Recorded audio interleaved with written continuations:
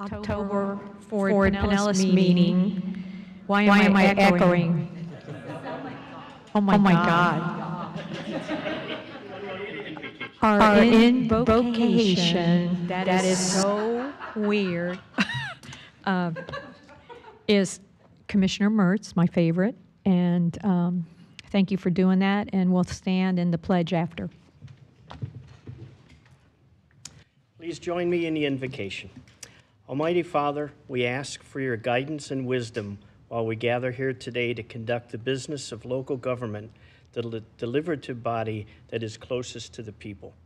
Guide our hearts and minds in the spirit of fairness, reminding us that the primary role of leaders is one of service to and for the sake of the people. Be with and help guide this governing body to engage in meaningful discussions to move our community forward in mutual respect and common decency, keeping in mind that our decisions will have implications now and into the future. We unite here today around these noble aims and common purpose. In your name we pray. Amen. Amen. I pledge allegiance to the flag of the United States of America and to the republic for which it stands, one nation, under God, indivisible, with liberty and justice for all. We'll go to board comments and introducing yourself. And Commissioner Mertz, you're going to tell us who you are again. Sure, okay. Hello, everyone. Commissioner Cliff Mers from the City of Safety Harbor, also representing the cities of Oldsmar and Tarpon Springs. Thank you. Good afternoon, everyone. Councilmember Brandy Gabbard, City of St. Petersburg. Pat Gerard, Pinellas County. Councilmember Patty Reed from City of Pinellas Park. Bonnie Noble, Kenneth City, and I'm representing the inland communities. Julie Ward-Bajowski, Mayor of the Great City of Dunedin. Gina Driscoll, St. Petersburg City Council, and representing PSTA. Michael Smith, Vice Mayor, City of Largo. Good afternoon, everybody. Dave Eggers, Pinellas County Commission. Good afternoon, Councilmember David Albritton, City of Clearwater. Hello, Whit Blanton, Executive Director. My name is Cookie Kennedy. I'm the mayor of the city of Indian Rocks Beach, and I represent the beach communities, and let's see if I get them right. St. Pete Beach, Madeira Beach, all three Reddingtons, Indian Shores, Bel Air Shores, Indian Rocks Beach, Bel Air Beach, Treasure Island. I think that's it. Anyway, so that's who we represent. Tina, on citizens to be heard, I'd like to know if there are any citizens who would like to be heard on any item not already on the agenda for action today. No, Madam Chair, there is not. And first we'll go to recognitions, and I'm so happy that our returning member, Commissioner Pat Gerard, is back with us, and I will turn it over to Whit Blanton.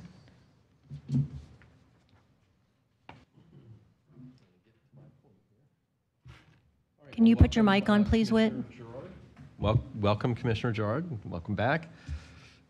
Do you want me to cover the consent agenda? The item we're going to pull? Yes. Okay.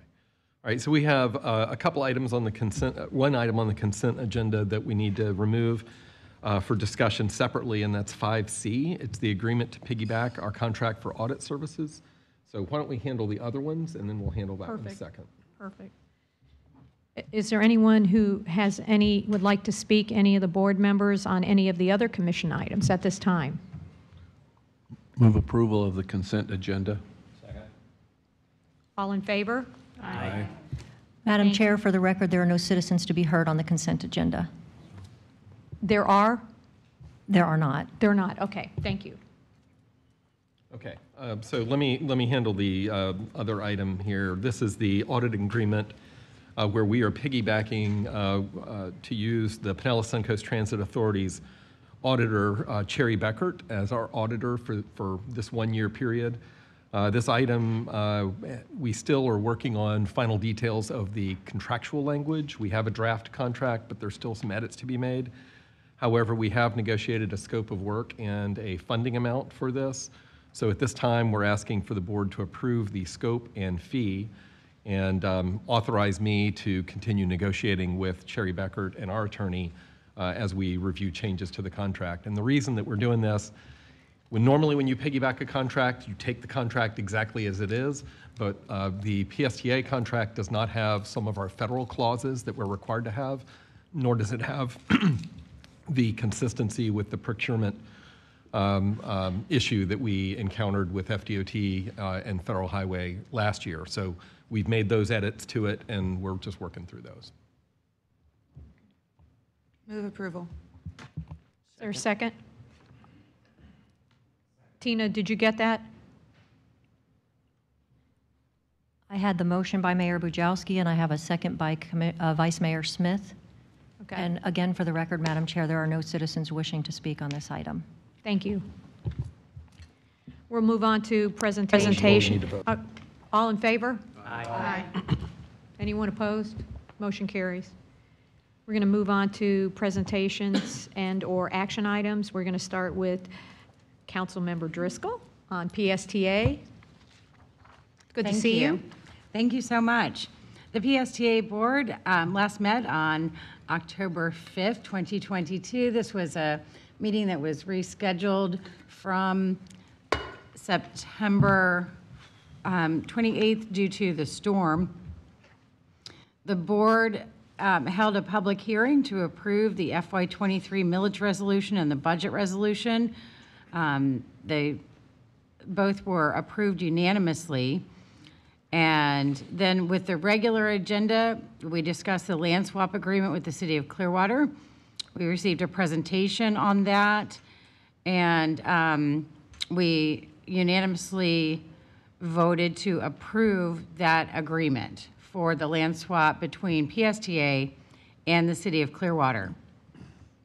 We discussed our CEO performance evaluation, which is done each year. Board members fill out an evaluation form and approve any pay adjustment. And after a presentation and a review of our evaluations, the board unanimously approved a merit adjustment for Mr. Brad Miller, consistent with the adjustment for all PSTA employees.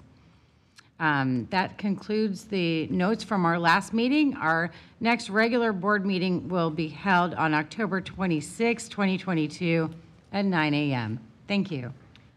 Thank you, Councilmember Driscoll. We are going to move on to T-BARTA with David Green is going to give us a report. If you'd like to come forward. Hi, David. Hey, good afternoon. I understand Commissioner Long normally gives these updates. She does, and she's very good at it, so you're on the spot, buddy. Those are big shoes to fill. But yeah, just take an opportunity to update you on some projects that we're working on. First one is a CSX rail corridor assessment. And this is a project idea that involves an assessment of the Brooksville and Clearwater CSX rail corridors to identify what improvements might be needed in order to get them ready for passenger service, how much those improvements might cost, and what the capital and associated operating and maintenance costs might be for some sort of passenger rail service. T-BARTA's board is interested in hearing more information from CSX directly before deciding whether to move forward with the study or not. And we have a representative from CSX who's going to attend our October board meeting this month on the 21st to provide an update about what their plans are in Tampa Bay and answer any questions that the board might have. In the meantime, we have been moving forward with the procurement for that study in case the board does want us to move forward with it. We received proposals. The evaluation committee has discussed them already, and the next step would be to schedule an interview with the highest ranked proposer to ask some additional questions from them.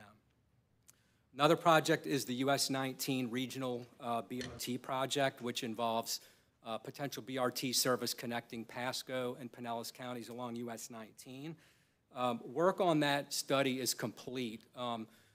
We evaluated potential BRT service, but it really wasn't cost effective, and we went back, the executive team, and made some changes to the potential scope of the service, which we looked at further, and it still wasn't really cost effective. So we then shifted to the idea of express bus service along that corridor instead, And the exec team met a couple of weeks ago to review the results of that, which were very favorable. So we are going to present those results to the TBARTA board this month as well.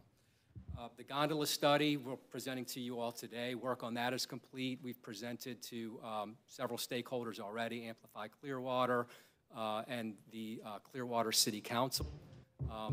Feedback has been positive so far, but we look forward to your feedback today as well.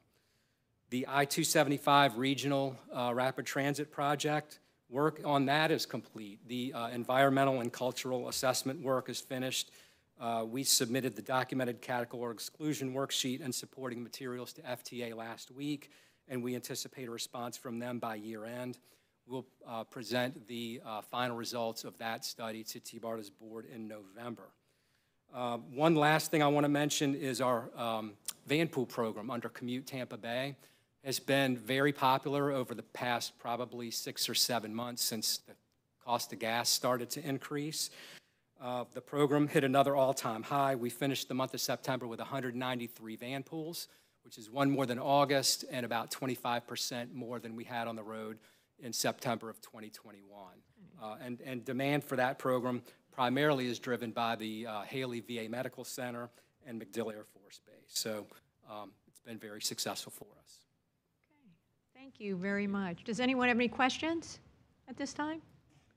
Here, none. Thank you for your report. I'm going to ask Jared Cush, where's he at? Jared Austin to come up. He's going to do our item 6C, target employment and industrial land study update. And as Jared's coming up, I just wanted to let you all know that we'll be taking action on this next meeting. This is a preview and an opportunity for you all to ask questions. Make sure you're comfortable with the recommendations that Jared will be identifying, and then we'll have a little more thorough and more extended presentation at the next meeting as we ask for adoption. Perfect. Awesome. Well, thank you so much. And like what said, Jared Austin with Forward Pinellas. Today I'll be walking through an update to the TEAL study that we've been working on. Just as a thing I like to always state before I kind of dive into this work is to just have it be clear that this is work that we have been working on in partnership with a number of different folks, primarily Pinellas County Economic Development and Housing and Community Development, who have really been working hand in glove with us on this work, as well as our consultant team, Renaissance Planning Group, and their sub-consultant, SB Friedman. And one of the central questions that's really identified, or really that we've really identified and kind of tried to wrestle with as we've been going throughout this work is, how do we continue to foster a healthy economy given competing interests for limited land in Pinellas County?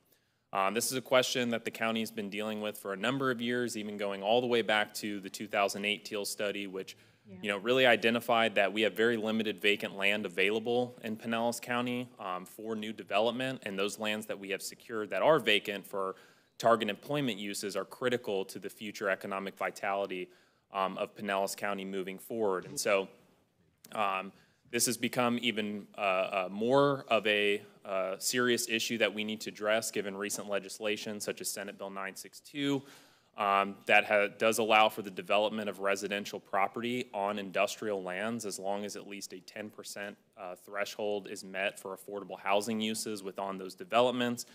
And so we've really just had to get serious at our agency with our local partners and so on and really addressing this issue.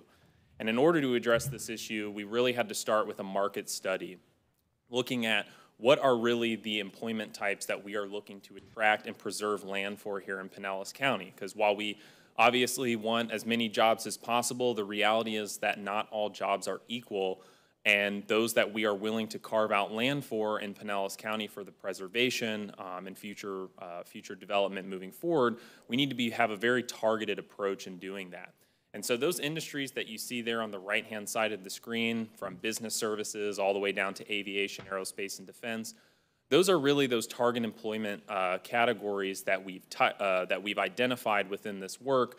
And in addition to them paying higher than average wages, which is of course very important for us, these are also areas that are bringing money back into Pinellas County in the tunes of billions of dollars annually. They are contributing to the gross regional product of Pinellas County. And so it's important to identify that and why these industry typologies were selected for the ones that we really wanted to focus on for this work. One of the things that really became prominent to us as well as we moved into this market study was understanding that within these target industry typologies, they also have different land use types that they are looking to locate on. Those 4 that you see on the top, they want to be in more of those Class A office space environments. They're looking for more quality of life elements. They can be typically more densely urbanized and ultimately just are looking for that kind of live, work, play feel. The industries that you see on the bottom are more horizontal in nature. Those are industries that typically need to have those hangar spaces, wet labs, warehousing, in order to do the operations that it is that they do for those various industry typologies.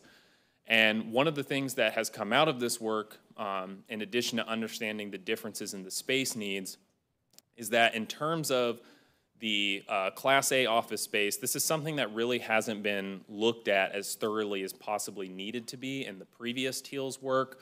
And so setting aside and understanding where we can continue to foster and grow those Class A office uses that obviously can be in a more, can be on a smaller tract of land and sort of grow more vertically. One of the things that has also come out of this is the reality that we really do not have the vacant land space available in Pinellas County to house a new target employer that is looking to locate in more of those larger horizontal industrial spaces.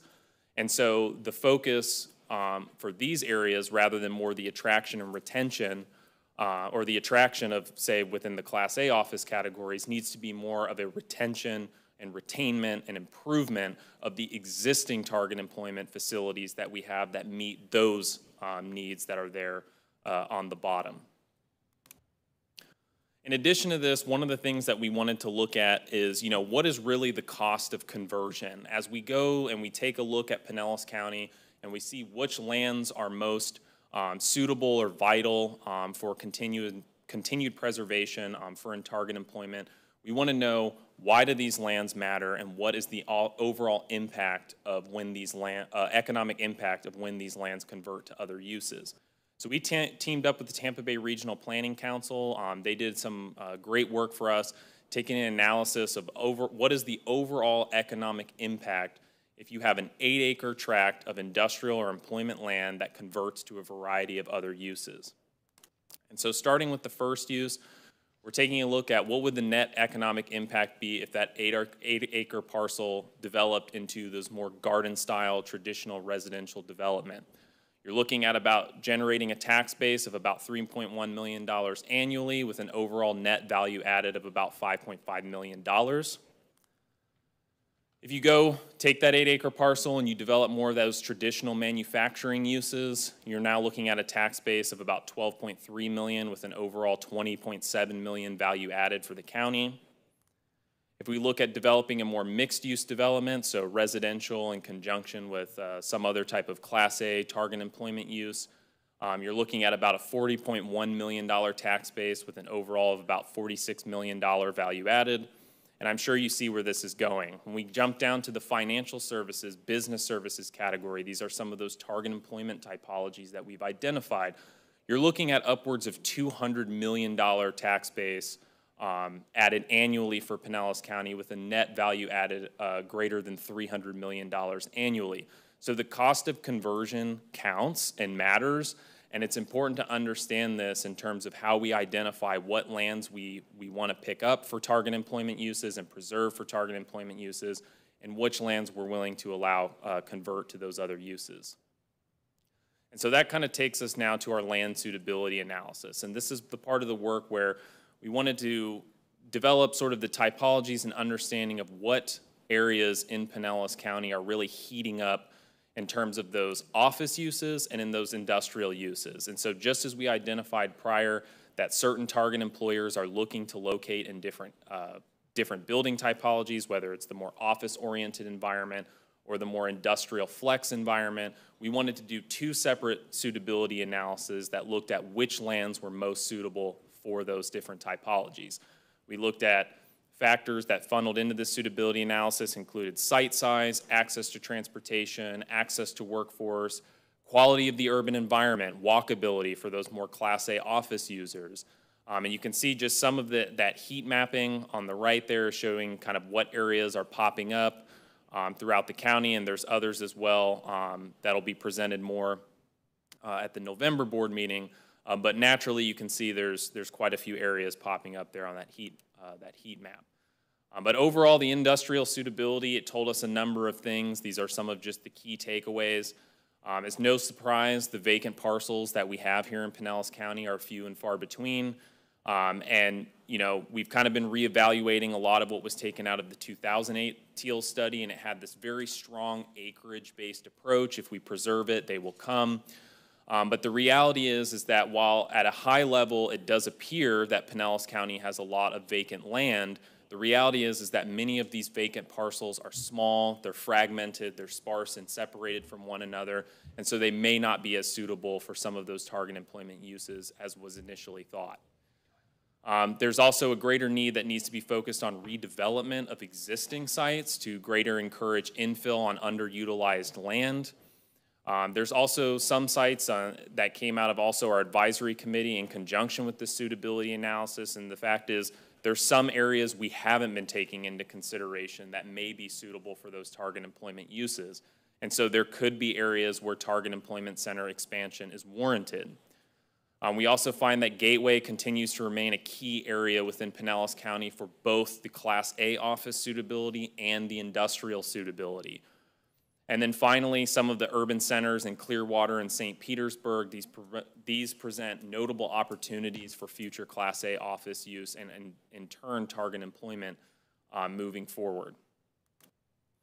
So with all of that, the suitability analysis, the market study, the stakeholder feedback that we've received from our advisory committee, there's been really a number of things that have come to light that have kind of been what we've essentially taken and turned into draft recommendations or draft policy recommendations for the TEAL's work. One thing that we realize is that each target employment center really needs a different strategy. Not all of these areas are the same or should be treated as the same. Previously, we have our target employment center overlay, and it has kind of a one-size-fits-all package. Whether you're looking at a target employment center in Tarpon Springs or in St. Petersburg, they have the same exact land use restrictions and allowable uses, and we believe that different strategies may be needed to be approached in those areas. One of the things that we've heard is a greater desire for mixed use. A lot of target employers, especially those Class A office users, they want a greater flexibility of uses to continue to encourage new employees to come work for them, and also to just make them, you know, more desirable for that sort of live, work, play component. Target industries and industrial areas require, you know, greater renovation and expansion in order to continue to just retain what's existing in Pinellas County. And there's going to be greater placemaking needed in a lot of these areas, more of the office sector, to make them, you know, more desirable for those Class A office uses. And so one of the key approaches that we've taken in terms of how we want to move forward, in terms of how we look at target employment centers, target employment land in Pinellas County, is really subcategorizing these target employment centers into the various subcategories that you see on screen, as well as picking up some new target employment centers as well. So in terms of the areas we're picking up, I have a slide on that in a moment, but just a little bit about each of these target employment center categories. We want to split these areas up based on the data we've gotten, the information we've heard, and so that they are more suitable for what's actually on the ground. So the target employment center local category, this is a category that's more suited for your users that need warehouse space, they need industrial space, but they're typically not so much in those target employment center categories and have more sort of artisan uses that have ultimately kind of generated a certain character about that area, and we want to give greater local control to the local governments for how those areas continue to develop in the future. Great example of a target employment center local is the Warehouse Arts District. This is an area in St. Petersburg that's done a lot of creative visioning about where they want to move forward in the future while still incorporating those industrial and warehouse space needs. The The other category that we've identified is suburban industrial. This is the more kind of what we think of when we think of our target employment industrial users. These are the areas that really are most suited only for those traditional industrial uses and need a greater economic reinvestment and redevelopment to continue to exist as they are now currently, and so that they may expand in the future within Pinellas County. We have the suburban office category. These are more campus-style, horizontal, suburban office spaces, such as what you might find in Bay Vista, in the Gateway area, that in the future could redevelop, could urbanize greater, could also incorporate a greater mix of uses so that they can develop more of that live, work, play environment as opposed to what's maybe currently there now. And then finally, we have the Target Employment Center urban category. This is really our highest, densest use, our designed for our Class A office users that can go more vertical in terms of where they can locate and where they want to operate. Again, looking at more of those quality of life elements, locating in one of those in our more downtown urban cores. And that's really kind of an overview just of these different typologies. And we'll be providing a lot more in-depth information on these at our November board meeting. In terms of the actually new proposed target employment centers, obviously I've gone over the subcategories and how we plan to subcategorize each area within Pinellas County that's already been identified, and we're working through that with our local governments to see how that ought to shape up. But there are new target employment centers as well. In Clearwater, we have the countryside area, which there's already been a lot of great planning work around there to help spur redevelopment in the future. We have the Safety Harbor Target Employment Center that we've been identifying. We have Clearwater and Gulf to Bay along US 19, and then downtown Clearwater as well. And then finally on that map is downtown St. Petersburg, which continues to heat up in both our suitability analysis and sort of our on-the-ground ground truthing with our target employers who are here currently, the ones we've spoken to with our consultants, as terms of an area that these folks really want to locate and want to see more of that Class A office space oriented in. So just some next steps. Right now we've already begun to meet with a lot of our local governments to kind of unveil these policy recommendations, to kind of get, again, to better ground truth how we ultimately intend to implement this and what it would look like for those local communities. That's ongoing throughout the months of November. We've also planned to meet with our Warehouse Arts District folks who we met with back in April, and plan to kind of go over this with them, make sure that the identifications of the TEC local category and such are meeting the needs that they outlined to us back then. Same with the Lellman area. And then ultimately we want to take a lot of these findings and recommendations, bring them back to our various subcommittees, and then ultimately bring the final report with a much more detailed overview of these different policy recommendations to you all in November for adoption. And so with that, I'd be happy to take any questions you might have related to target employment and industrial lands. Any questions for Jared? Excellent presentation, Jared. Thank you. I just have one. Part of the study was to review employee skill sets during that process and bring back a discussion of skill sets, maybe weaknesses or gaps that may be, strengths that may be. How is that, the status of that going? Certainly. So as part of this work, in addition to having our more, SB Friedman's been doing their more direct one-on-one calls with our target employers that are represented in those categories I highlighted earlier. We also did do some outreach for our smaller scale manufacturers in a survey format. And we also have some data from PCED that we're kind of peeling over to take a greater look at exactly what you're talking about right now. What I can tell you, at least from what we've seen and heard thus far, is that, and call it the nature of the economy we're in right now, is that a lot of folks are telling us it's not that they are having troubles finding the skill sets, it's that they're having trouble finding people for these jobs.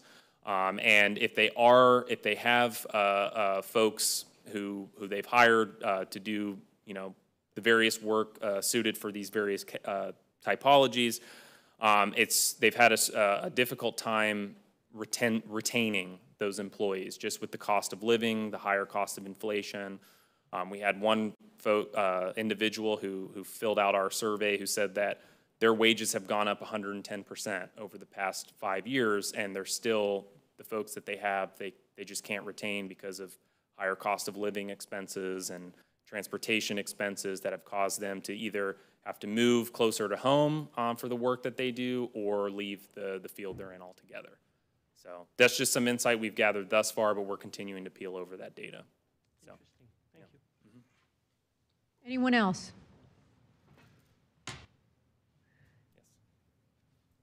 Mayor? Hi. hello. So anything that wasn't in your heat map, I'm assuming you're looking to, those areas would get more flexible zoning? Is that what you're saying? Yeah, so we believe that with the data and the analysis we've done, the work that we've done with our advisory committee, the stakeholder input that we've gotten, we believe that the target employment centers that we have identified, that we're looking to pick up, that we've shown on those, that have appeared on those heat maps, are the most suitable for these target employment uses. So any of the employment and industrial lands that are outside of those target employment centers, we're looking to have a more hands-off approach towards, in terms of what the locals, how the locals want those areas to develop or redevelop in the future. When you say hands-off approach, what do you see that looking like? I mean, essentially, currently what we do now is if we have a land use change within a target employment center or outside of a target employment center, if it's industrial or employment land, we have certain thresholds that have to be met in order for us to recommend approval of that land converting. In terms of the areas outside of the target employment centers, we would be looking to reevaluate that. And while I know you can't speak for Pinellas County's Economic Development Department, but if there's an area that's industrial, that has been industrial for half a century, let's say,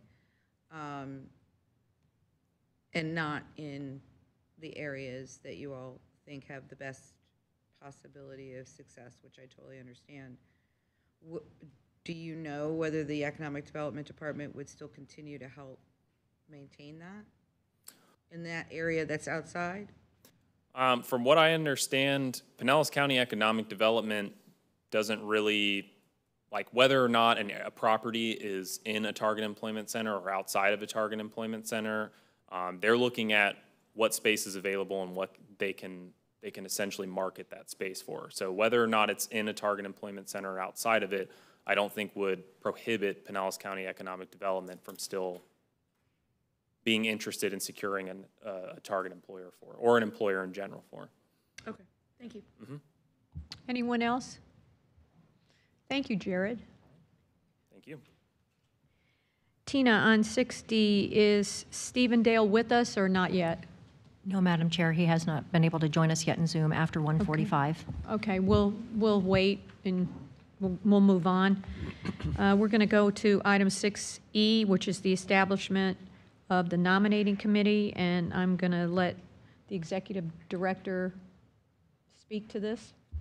All right, thank you, Madam Mayor. We normally do establish a nominating committee whenever we are up against the end of term limits for our executive committee, such as we are now with Mayor Kennedy. In odd years, or I guess in other years, when we have somebody who's got another year of eligibility and they're already chair, it's usually typically the board's preference to just extend that and extend all those positions. But Mayor Kennedy will no longer be able to serve on our board after this year. We have a number of other positions transitioning, and we're essentially going to have largely a brand new board beginning in January. So I do recommend that we form a nominating committee to review those interested. Your agenda packet identifies those board members who are eligible, will continue to serve on the board. What we need today is to appoint that nominating committee to meet between now and our next meeting and develop a slate of candidates for the board's consideration.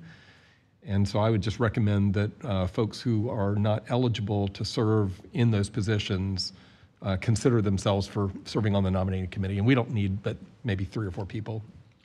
And if you want to be on the executive committee, obviously you can't be on the nominating committee, just so you know that. I'm Madam more than Chair, happy to be on it if you want. I'm sorry to interrupt, Mayor Kennedy. Yes.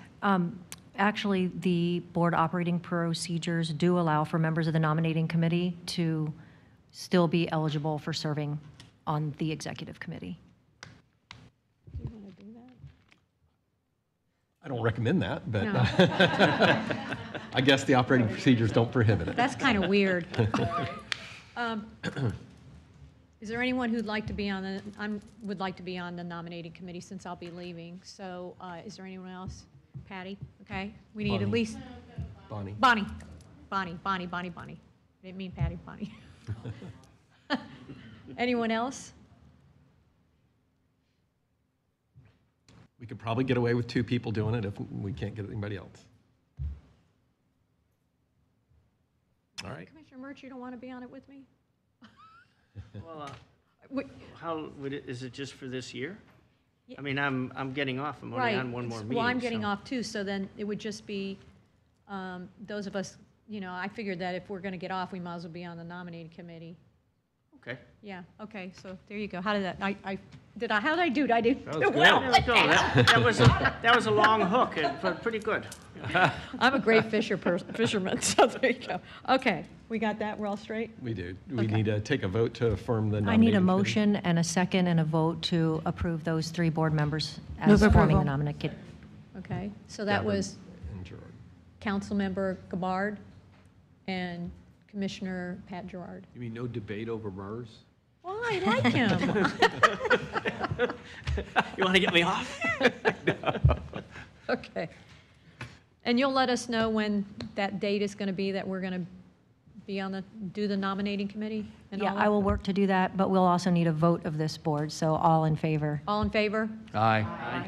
Anyone opposed? Thank you.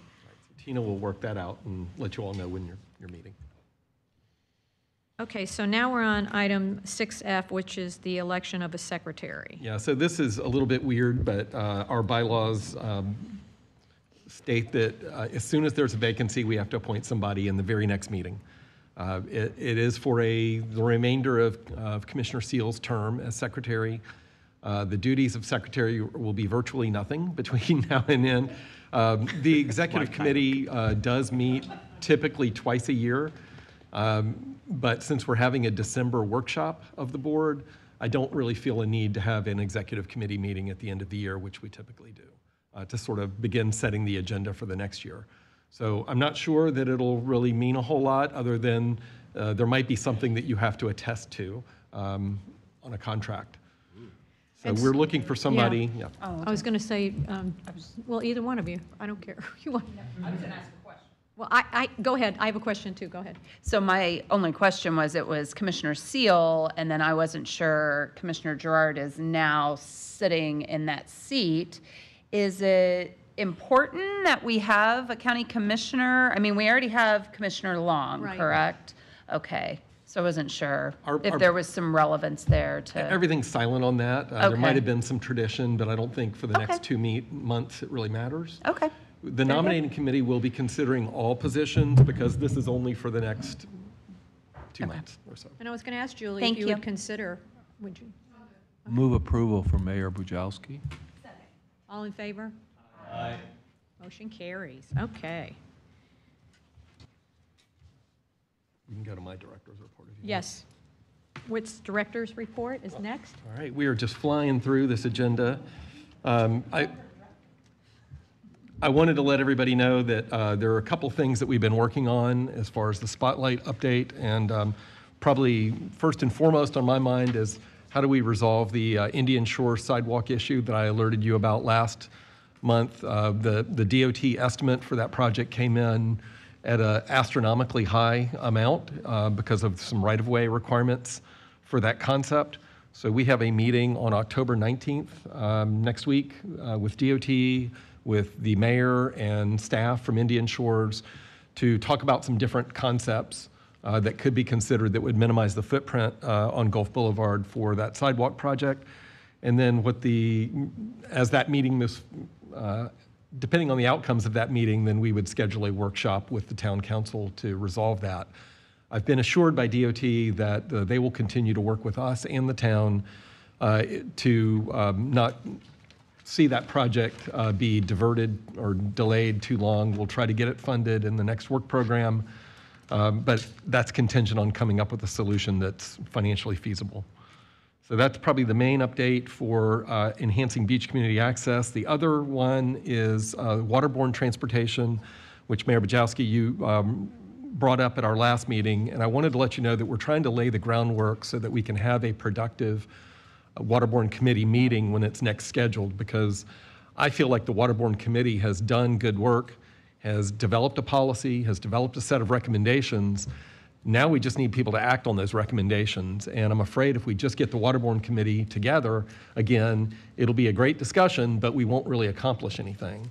So to that end, we have had some conversations with FDOT. They have almost created a new policy that would provide more flexibility in transportation funding.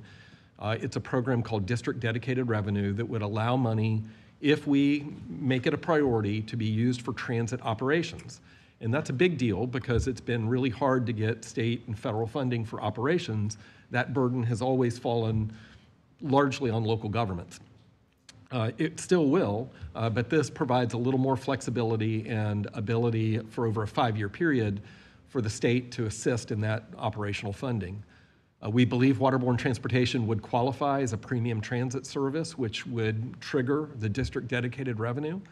So it can't just be used on regular bus service. It has to be some higher level of premium service. The money for the DDR program is spoken for in the current 5-year work program, so we would have to consult with FDOT if we wanted to use any of that money before the new 5th year, and see if there's a project that could be deferred or delayed, or if there's some additional revenue freed up. So we haven't had that conversation yet. But I did talk about this new flexibility with the county administration, and they seemed very intrigued. So we were going to have a conversation with the county administrator about the potential of using city and county funding as a commitment to entice state funding through this DDR program.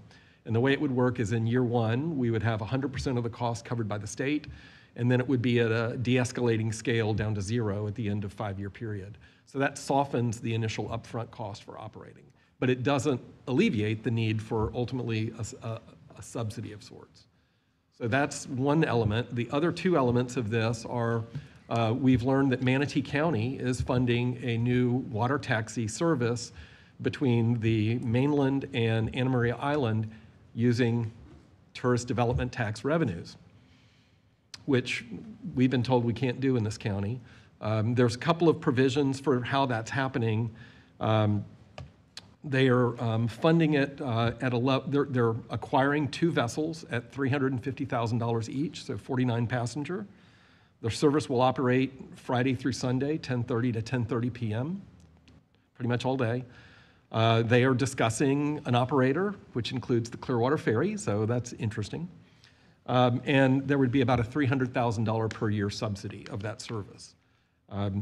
They are using their tourist development tax dollars, but it's a funding mix. It's the TDT, food and beverage concession commissions that they're receiving as well from Longboat Key. And the commissioners are on board with this idea, so it hasn't started yet. And I think there's going to be about a $10 cost. So it's a little higher fare than what we were talking about. The Convention and Visitors Bureau has been very candid that this is probably not a self-sustaining service, that it will, just like transit, it's going to continue to need public support. And the reason that they are interpreting that they can use TDT funds is that the service connects to the Manatee County boat ramp there. So there's a linkage between the boat ramp, and I'm not clear what that linkage is. And they did not require an economic impact to justify use of the tourist development tax funds, which I understood to be a state law, so I'm not sure how they're getting around that. So we have a few more questions for Manatee County, but we did have an initial interview with them earlier in the week. And Rodney, I don't think I stated anything incorrect there, so you were on that call. So we're going to learn a little bit more, and I'm thinking what I will do when we do have the Waterborne Committee meeting is invite Manatee County to come and present what they're doing and have them talk directly to us.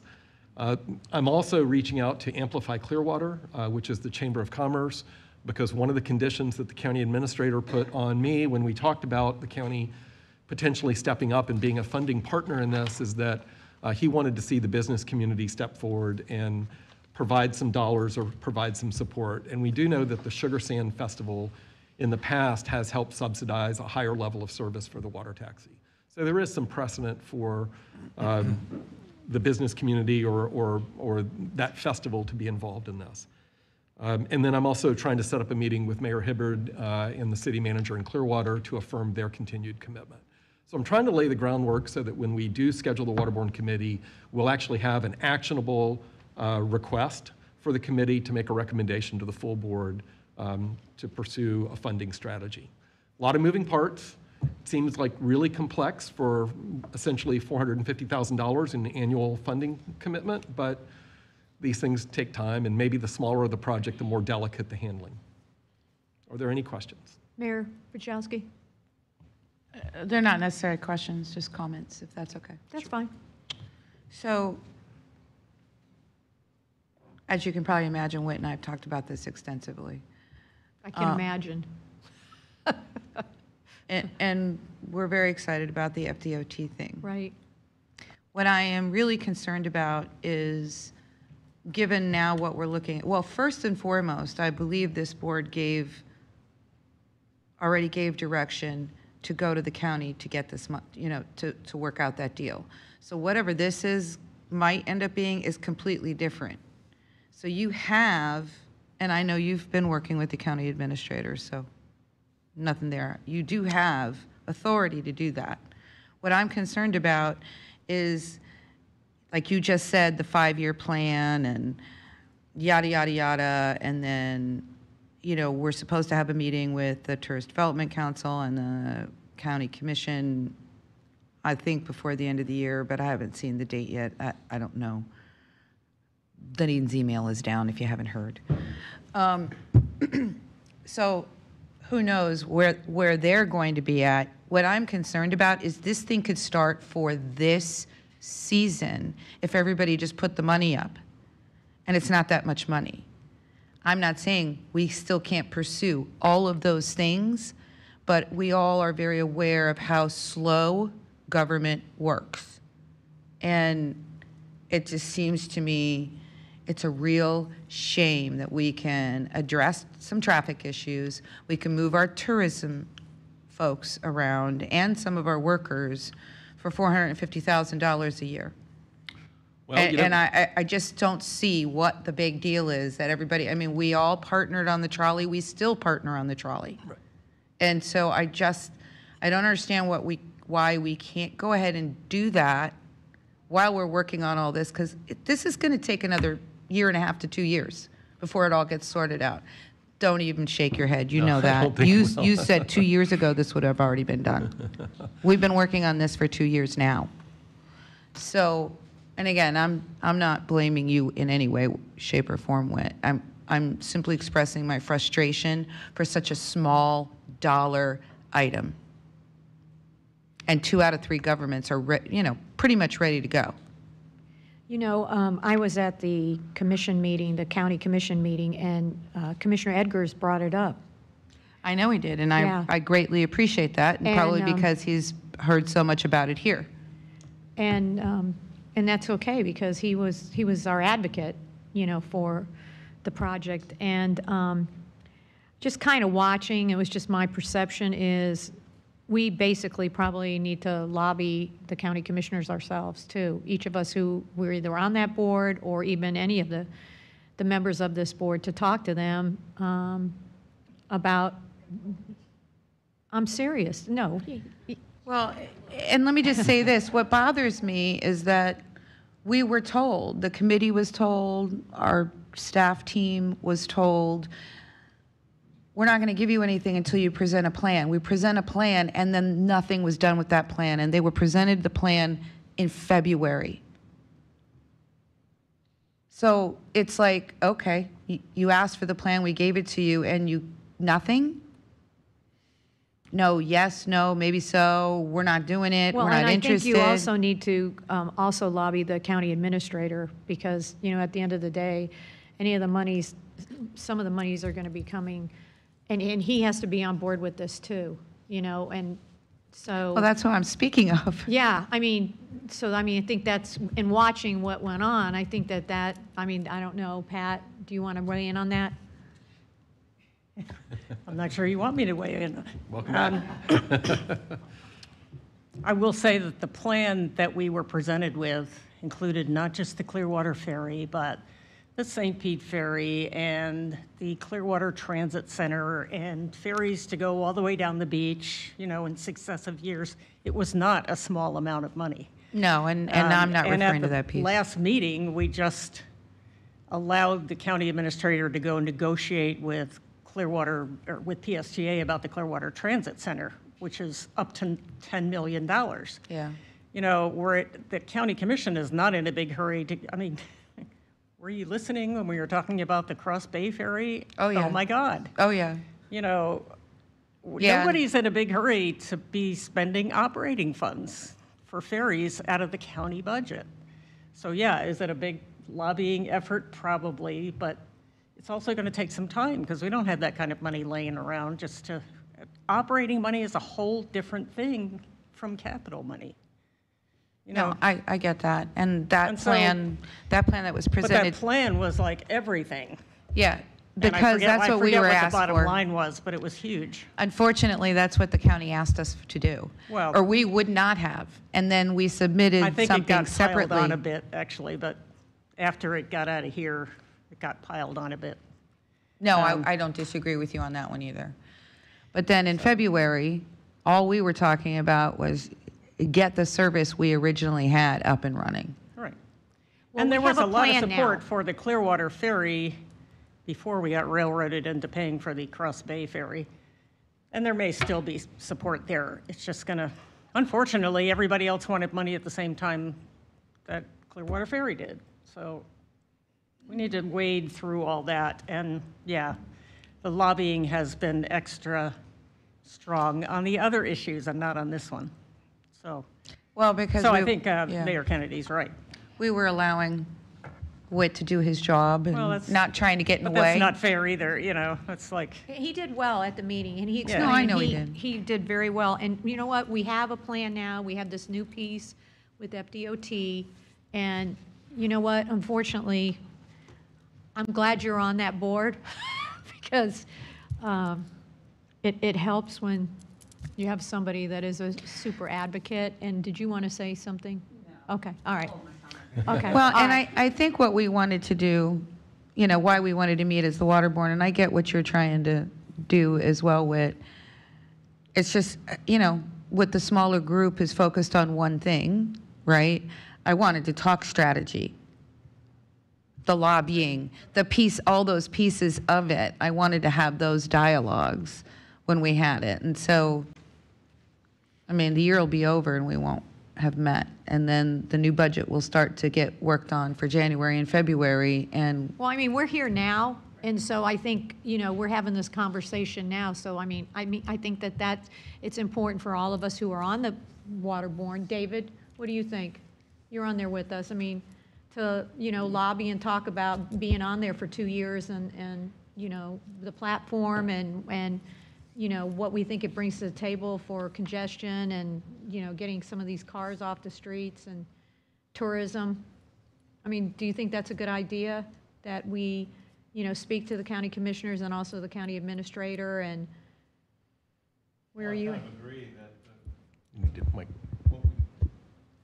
the project that we presented starts with the Clearwater Ferry and goes south. And I was kind of hoping to see something out of it, not the whole thing. I know it was a very pricey project, and I figured that's going to take years to get everybody on board with. But I thought we had a good number, and we're ready to go. We're redoing the Clearwater Marina next year.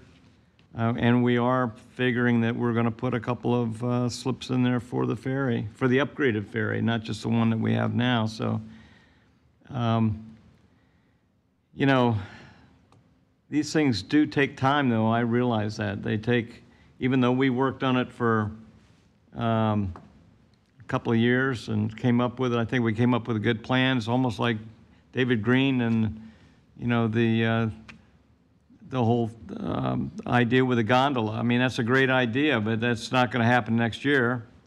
You know, we've got to start talking about it first, council, and then we have to move it forward. It's almost like any kind of plan with transit. I mean, you start talking about it, and 5-6 years later, then it starts to happen. So I'm hopeful that we can move it forward this coming year. At least get something planned where we can start it. And, you know, I'll bring it forward with City Council in Clearwater, and hopefully, you know, we can talk about it with the county too, on coming on board with the beginning of it and seeing how it'll transition on down the way. Why don't we have Whit do what he's, all the comments that you made, and then maybe you can give us an update? I am working diligently to get all the pieces in place.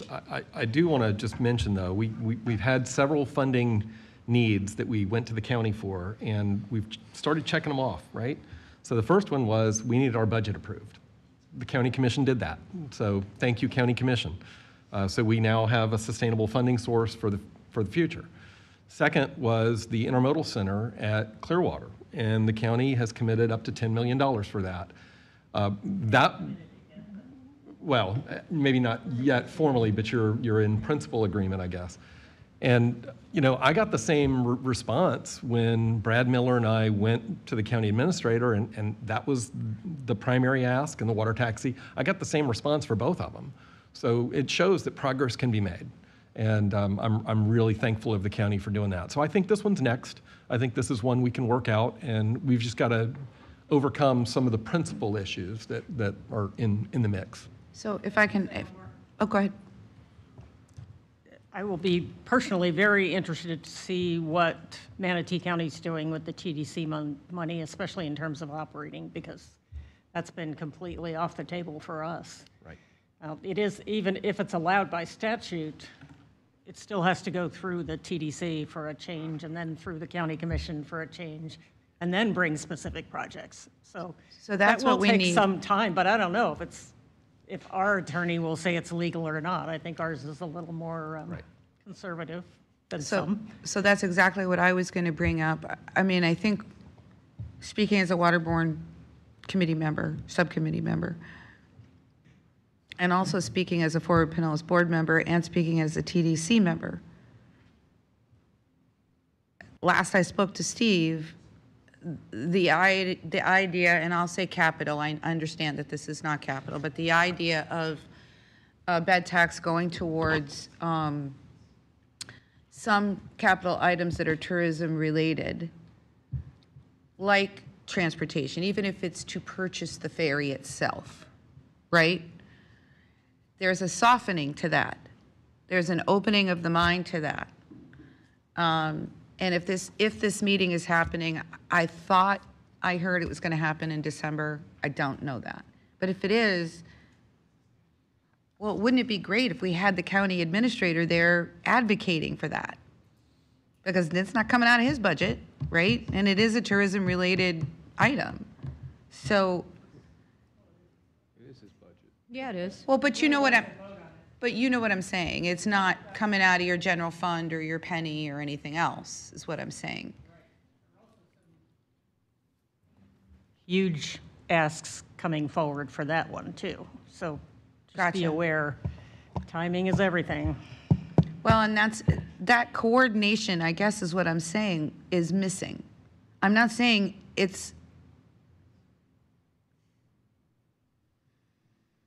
I'm not trying to condemn anybody when I say that. I'm saying, like, I don't know where the county administrator stands on it. And last time we had a group meeting with the county commission and the TDC board, it was an absolutely not answer. but I feel like that's changing. And so that meeting would be really important as to, not to necessarily get a full-on answer, but to get a sense of where does everybody stand and what are the next steps to look into things. But there should be some kind of plan for how to unfold that at that meeting. You know, maybe working with Steve, maybe working with the county administrator. I don't know what that is. And I feel like that's not my role. Well, I think that's what he's doing. I mean, I think that's the step that we're going in. So, right? Am I correct? Okay. All right. Okay. All right. And he'll be back with us. He'll talk to us. We have 2 more meetings before then, right? Okay. All right. No, just one Yes, real quick thing. absolutely. That, I think sometimes, I mean, and again, I think the county doesn't like to just be a checkbook. I mean, they want to be a Agreed. part of the strategic review of anything that we're involved in, whether it's, you know, the use of TDC funds, or whether it's waterborne transportation, whether it, I mean, we did the St. Pete thing for a few years, and now this thing, and then we put a waterborne transportation committee together, which I think was great, again, at this operation. So I think we're trying to keep everybody in the loop, but I think it's really important that we kind of keep moving things along. Nothing's ever going to be fast enough for the mayor down at the end of the table. But that's okay. That's all right. She's worse than me, she and needs to that's do her scary. thing, and I'm all in support of that. I'm just saying it just needs to be a little bit more methodical. I do think if we keep the pieces separated, because it's like you don't have to do all of it before you do any of it. Right. So it's like you can do little pieces that make sense in the overall picture. So I think that's probably part of the conversation, right, Whit? Absolutely. Okay.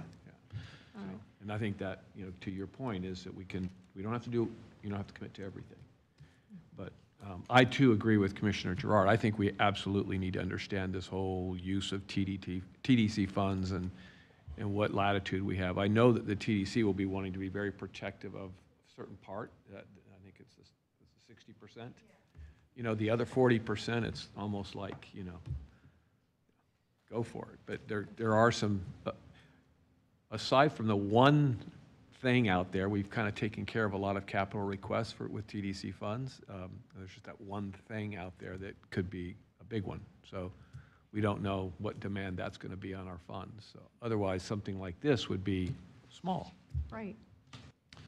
One other thing I wanted to mention. There's 2 things with Clearwater Phillies. Oh, yeah. The Phillies is Especially if you getting read the bigger paper. by the If you read minute. the paper today, it was That's going to get bigger than the other one.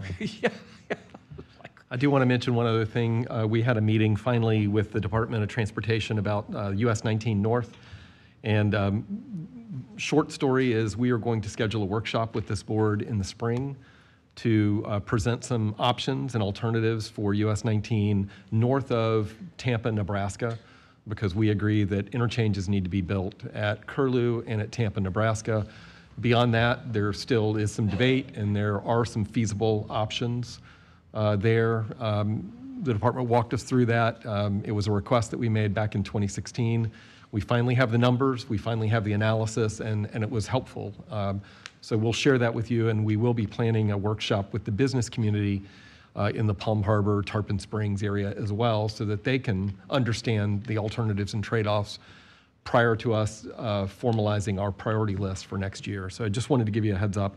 And David Green already talked about the US 19 Express bus service. I am thrilled and very excited that it looks like we have a project. And I want to thank T-BARTA and I want to thank their consultants for really working with Pasco and Pinellas staff, the transit agencies, the MPO staff, to come up with a workable transit option that is financially feasible. But that's going to be another one where we're going to look to where are the local dollars to operate that service, and that's probably going to be a city-county or a county-county partnership, because nothing happens with state and federal money if you don't have local skin in the game. So we'll have that conversation at the right time. The last thing I wanted to mention under my director's report before we go back to the gondola presentation is the legislative committee met earlier today. For the first time in a while, we have 4 members of the Legislative Committee. When we get a new board in January, we'll probably add a couple people to that committee. They reviewed a draft set of policy positions. I think they're pretty comfortable with those positions. We are going to be looking at adding a policy statement about holding virtual meetings of appointed boards that don't require physical quorum. I think I've talked to you many about that in the past. And then we had Mayor Wills from Reddington Shores, or Reddington Beach, I'm sorry, come and talk to us about a preemption bill, which would essentially allow local governments to opt out of a preemption if it comes from Tallahassee within a period of time after that preemption is passed. I think it's an intriguing approach. So we'll share that with you as well at our next meeting. And I think that's it for my director's report. Excuse me? Yes. Whit, as part of that report, we need to have this board affirm the election of Vice Mayor Reed as the chair for the Legislative Committee. Thank you. Forgot all about the important news. The committee voted to elect Patty Reed as the chair of the Legislative Committee, so we need the board to affirm that today. All in favor? Aye. Motion carries. Who made the second, please?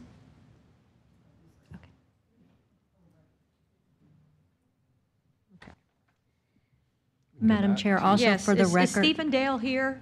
He is. Madam Chair, before you move on, I just want to state for the record that under item 6E, establishment of a nominating committee, item 6F, election of the secretary, as well as the affirmation of Vice Mayor Reed as the chair of the Legislative Committee, there were no citizens to be heard on any of those items. Thank you. Thank you. If Stephen Dale is ready for his presentation on the gondola feasibility study. I'm here. Hi, Stephen. Hi, how you doing? I'm good. Excellent. All right, do you just want me to take it over from here? I do. Okay, perfect. So thank you very much, everyone, for having me. My name is Stephen Dale. I'm principal with SCJ Alliance. We're an landscape architecture planning engineering firm, and we also happen to have a specialty in cable car systems. And we've been leading this study for T-BARTA for about the last year and a half. So we're coming to the end of the study, and I'm just going to be presenting our findings. They're going to be fairly high level. Please hold your questions till the end. We're going to have a little Q&A session afterwards, and we'll just go from there. Okay, so let me share this and make sure everybody can see. Everybody can see that? We can. Perfect. All right. Okay, so obviously we're here to discuss the Pinellas Aerial Gondola Feasibility Study. The purpose of the study really was fivefold. It was A, to determine if gondolas were well suited to the Tampa Bay area. If you'll recall, we were tasked originally with looking at a project in downtown St. Pete, in and around the pier and the waterfront, and we were also tasked with looking at a project in Clearwater. About halfway through the process, it was determined that there wasn't really a lot of interest in the St. Pete project from a political and a bureaucratic level. People just didn't quite see the need, didn't quite understand what the purpose was of it. And so what we decided is to cease work on the St. Pete portion and focus our attention solely on the Clearwater portion, which everyone that we consulted with seemed to have a much better grasp on why we were looking at Clearwater rather than Pinellas. Second point were, are there suitable alignments to serve Clearwater, really from a technical standpoint? Are the routes technically feasible? Are the projects financially viable? And is the public at large generally supportive of the project? At the beginning of the process, we conducted a pretty extensive stakeholder feedback process. We probably met with about 48, 3-4 dozen stakeholder groups or individuals in that, both at the political, bureaucratic, agency level in that. And there were very, very common themes that came up regarding Clearwater. There was strong interest in this idea of connecting downtown and the beach, this idea of unification. Well, what was interesting is when we first started this process, we thought of it as about getting the tourists to leave their cars downtown and use the gondola to get to the beach. What we learned through the engagement process is the opposite was equally as important. People wanted to see the tourists that were already at the beach being able to get to downtown. You've pedestrianized Cleveland Street, you've got the Imagine Clearwater Coachman Park redevelopment going on. You've got a lot of new developments coming online in downtown Clearwater. So this idea was, how do we create this singular unified economic district, the aquarium, the beach, and downtown, and eliminate friction of movement between those destinations and allow people to move freely and easily between those destinations.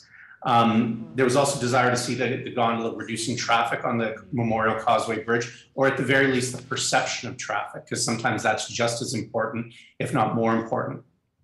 And then lastly, we got feedback that said we should proceed with a sort of optionality perspective. At the time that we were doing this work, the City of Clearwater was really not in a position to say where they definitively wanted a station in downtown, nor at the marina, or on the beach, I should say. So we had to proceed from a perspective where we could do our analysis, but we still allowed the city and the various stakeholders to have some freedom to change where stations might be located in the future. This led us to a variety of purpose and needs statements. Again, create a singular unified economic district. We want to disaggregate activity from the beach. It's about taking that activity and spreading it out throughout the downtown Clearwater area. Minimize the friction of travel, alleviate congestion, provide convenient access to the aquarium, downtown Clearwater, Clearwater Beach, or Coachman Park and the beach. Potentially relieve some hotel, restaurant, and beach capacity constraints. We all know that, Clearwater Beach is reaching its limit of what can be developed there. And if any more development is going to occur in the region or in the area, you're probably going to be looking more at downtown. So that was one of the needs as well that was voiced to us. Another really common theme was this idea of wanting improved employee access to the beach. Everyone we spoke to said that this was an issue, that it was also cost prohibitive for businesses to have to subsidize the parking for the employees. And also, just because of the traffic on the causeway, they needed their employees to be able to get to work reliably and on time. Pardon me. And lastly, sorry about that. And lastly, connect with transit as well in a future phase. So in terms of the first question, are aerial gondolas well suited to the area? This is really about environmental concerns, things like rain, wind, lightning, marine environment, et cetera, et cetera. This is common in the cable car industry. There are systems literally around the world. The most lightning-prone city on Earth, or area on Earth, is Singapore. I think Tampa Bay is second or third to Singapore. And Singapore has 2 cable car systems operating year-round with little issues. The technology we've chosen allows for not heating, but air conditioning and climate control of the cabins as well. So for example, these 4 systems here, this is in Vietnam. This is a pure tourist play, but it's going over salt water and connecting multiple islands. It goes about 5 miles in distance. It's quite a long system. Koblenz, Germany is more of what we would call a hybrid system. It plays a role as public transit, and it plays a role as a tourist attraction. Bolzano, Italy, similar situation. But perhaps for this group, the most important example is in Toulouse, France. This system just opened this year, and it's fully integrated into their public transit system. It is considered the same as a subway, as a bus, as a light rail. It's just part of their transit system. So again, this isn't something really new. It's sort of relatively new that cities are using it as public transit, but this has been going on for a long while now. In terms of are there suitable alignments, there's many different versions. This here, what you're looking at is what we call a rope line profile. It gives you the general idea of where the towers would be in relationship to the features, both man-made and Mother Nature along the route. This is just one version of it. It's important to understand we have a lot of flexibility where we can shift tower locations, we can change tower heights, we can do a lot based upon the feedback we get from stakeholders. For the purpose of this, we just went for a fairly cursory standard version of a rope line profile, but at future stages, if there are future stages, we can optimize this to really get the stakeholders what they're looking for exactly. In terms of the alignment, basically you have to break it into 3 parts. You have to look at it from the west angle point, which would be connected to the aquarium via a pedestrian bridge. We've consulted with the aquarium. They're extremely enthusiastic about the project and would like to be involved in future stages to figure out where that location is. Then there's the marina station area. Again, there's probably 3 or 4 different areas that we could target. From the aquarium to the east angle point, there's no difference, no matter where we put the stations. This section will be common amongst all of them. They've been shifted as far south as we can to not infringe upon privacy of island states.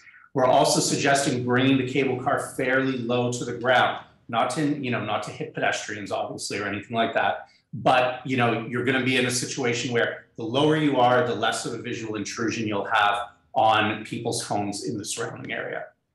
And then on the east angle point to the downtown station, we've identified really 4 different areas. We've identified the Harborview site next to the library, the old City Hall site, and the Pinellas County parking garage site. All of these are viable. There are other areas that are viable. The one area that is not viable is this gray area here. And the reason is we would have to run parallel to the causeway, and that's just not going to work from a technical standpoint. In terms of the route specifications, we're anticipating it to be 9,500 to 10,000 feet. The system would travel up to 17 miles per hour. Cabins would allow for 28 seated passengers, so everyone gets a seat. And the system capacity would be up to 3,600 ppHPD, which is persons per hour per direction. We can design it for higher than that if required, but based upon our analysis, we feel that that is the maximum that will be required for this system. The wait time between vehicles would be as low as 28 seconds, which we all know wait times are one of, if not the main thing that causes people to choose for public transit versus the private automobile. The trip time would be as low as 11 minutes from downtown to beach, and obviously it would be not susceptible to mixed traffic, which obviously any other improvements that go along the causeway, unless you're building your own private right of way, you're going to be stuck in traffic just as all the cars and buses are right now. In terms of the first mile, last mile connectivity on both sides, in terms of beachgoers, we've identified that there's sufficient and more than sufficient parking in downtown Clearwater to deal with the demand required. And the cost of parking in downtown Clearwater is a fraction of what it is on the beach. It's 50 cents an hour, whereas you can be paying easily $40, $50, $60 a day at the beach, and that's without in-out privileges. Obviously, parking rates vary, but the reality is it costs a lot of money to park on the beach, and it costs virtually nothing to park downtown. So we feel the delta between those two would enable people to pay the price required to ride the gondola, plus get a nice experience out of things. Further, the parking is underutilized downtown during the busiest times. It's primarily office workers and government workers. Most of those people don't work on weekends and holidays, which is when the beach is going to be busiest. So again, we have tons of parking downtown, and most of it is going to be completely empty when we most need it. So rather than thinking about building a new parking garage, our idea was, how do we utilize the capacity that's already there? And what we thought was we could do this using basically a valet concept. It's familiar to Floridians. It's all over the place. And the basic idea would be, rather than you parking at an ancillary parking deck, dragging your kids, your cooler, your dog, your lawn chairs, whatever, what have you, you'd be able to drive up to the station, unload your car, hop in the gondola, valet takes it to one of the satellite parking facilities. And then the nice part about this is on the other end, when you come back, you have an 11-minute journey. So when you swipe your ticket on the return leg, that would immediately send a signal to the valet land side, who would then have an 11-minute period of time to get you your car, so it's waiting for you when you get there. Again, this goes back to that idea of frictionless travel. We wanted this to be as easy an experience as possible in order to encourage people to use it. Other last mile issues, we've spoken with the Jolly Trolley. They would be interested in collaborating with us to adjust their routes to help solve some of these last mile, first mile problems. We also looked at micromobility solutions, autonomous transit, and also, luggage porters, essentially people to help you get your stuff from the gondola to where you want on the beach. In terms of the existing user groups, we really identified 4 major groups. We identified residents, beachside employees, tourists staying at the beach, and aquarium visitors. And a last group that probably should be listed here, but isn't, is what we call local tourists. So these are people who don't frequently go to Clearwater Beach. They are residents of the Tampa Bay area, but they're not frequent visitors to Clearwater. So we think of those people as local tourists, people who would go once or twice a year, but not frequent enough to really be thought of as using this from a commuting standpoint. I'm not going to get into the details of how we did the ridership summary. It was comprehensive and it was used what's called streetlight data, which basically uses cell phone data. It anonymizes the cell phone data, creates origin and destination pairs, and then extrapolates that across the wider population. According to the analysis that was done by one of our sub-consultants, that would result in ridership of roughly 1.4 million riders per year. And that's largely predicated on time savings due to traffic and the cost of parking. Those two things in combination are enough to justify a modal shift of about 1.4 million riders per year. We also estimate, based upon our database that we have of systems around the world, that there'd be roughly about 500,000 novelty riders as well. You know, people who just are riding this for fun.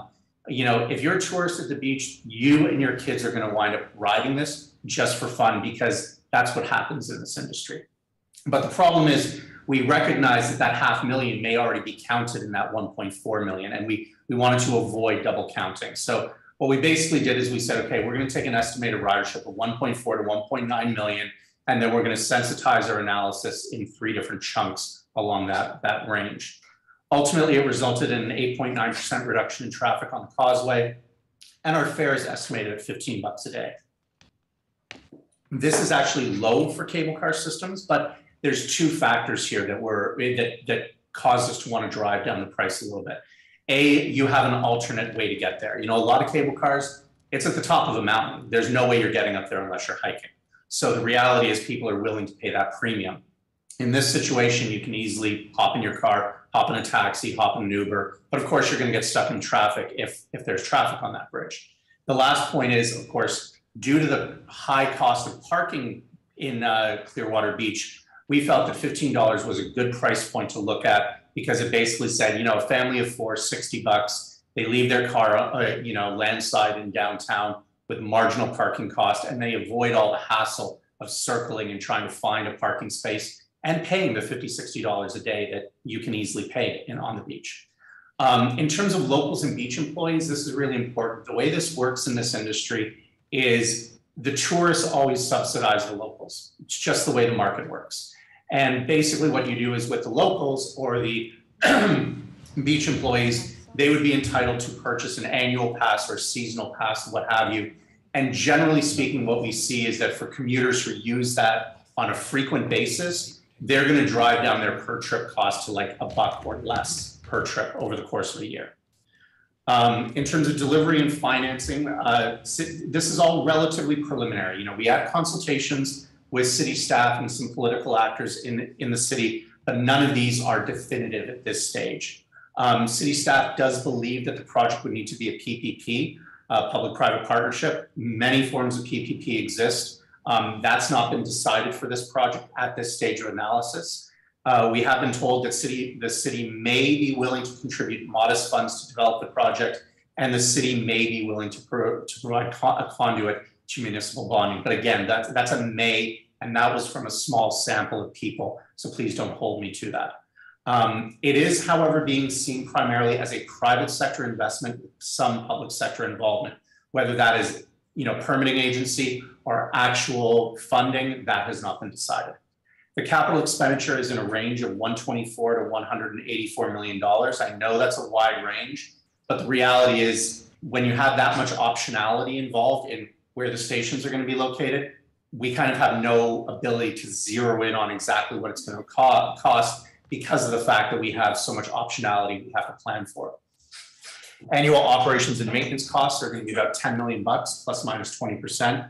And we conducted a discounted cash flow analysis that revealed strong economics and financial indicators that we feel should get interest from the private sector. Those numbers are included in the final study that will be posted online, I believe, within the next month. But generally speaking, what we've seen is, aside from the absolute worst case scenario, the economics on this project are strong and should attract interest from the private sector. It would also create 89 full-time equivalent jobs. And let's assume checks in the mail, permitting has been issued, approvals have been issued. It would only take 2 years to implement after all of that. Lastly is the public support of the gondola. Generally in the stakeholder component, when we met with people earlier in the process, they were very, very supportive in general. You know, not everyone was totally happy with it, but in general, I would say people were generally supportive of the project. We also did a very, very extensive public questionnaire, and that showed a very, very favorable impression. You probably saw this on the news, on your Facebook, on your Instagram. We use a wide variety of places to advertise this questionnaire, and it works really well. We got 8,300 responses, which is well above what we expected.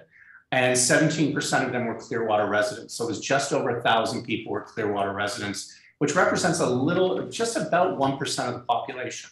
And the key thing to understand is that these were all unique survey takers. It was one computer, one vote. You weren't able, your questionnaire was linked to your IP address. So maybe there would be some people who used a couple different computers to log multiple results, but the vast majority of them are going to be unique visitors. 9% were Clearwater Beach employees, 33% were Pinellas County residents, non-Clearwater, and 48% were Florida residents outside Pinellas. We assume the greater Tampa Bay area. In terms of the results, 76% were familiar or very familiar with aerial gondolas. 73% were likely or very likely to use a gondola. 31 to travel to the beach. 38 to travel back and forth, which again reinforces this idea of a singular unified economic district of people moving back and forth between the destinations.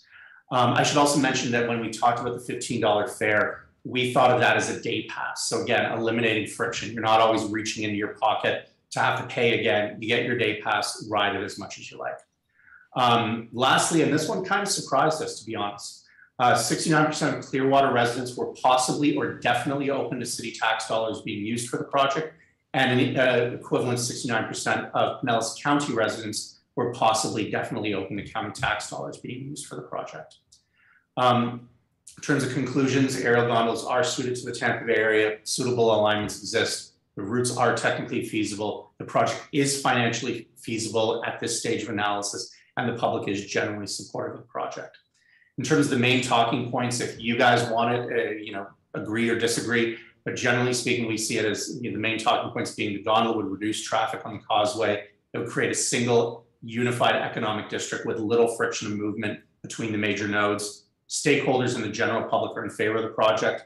The project is financially viable and should be financed by the private sector. The gondola would reduce time and cost of transportation to Clearwater Beach for locals and beach employees. And lastly, if Ford Pinellas likes this project, they should probably advocate it and prioritize it.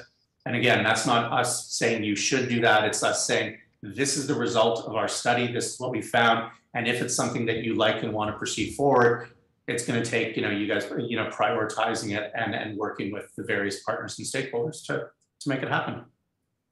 Thanks.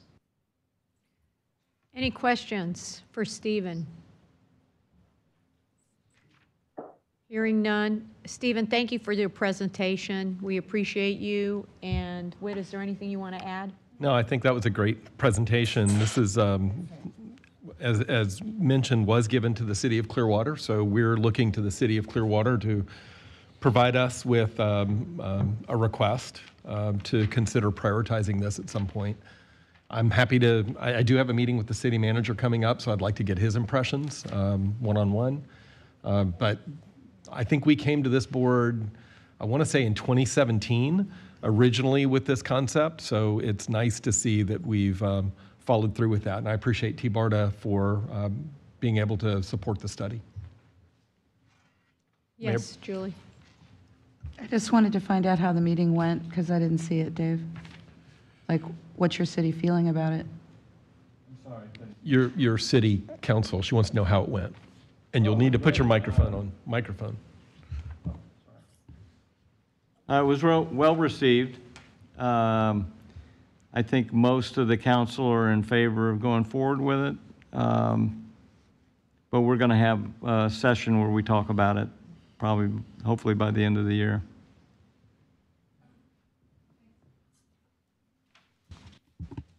Thank you. And with that, I think we're moving on to upcoming events.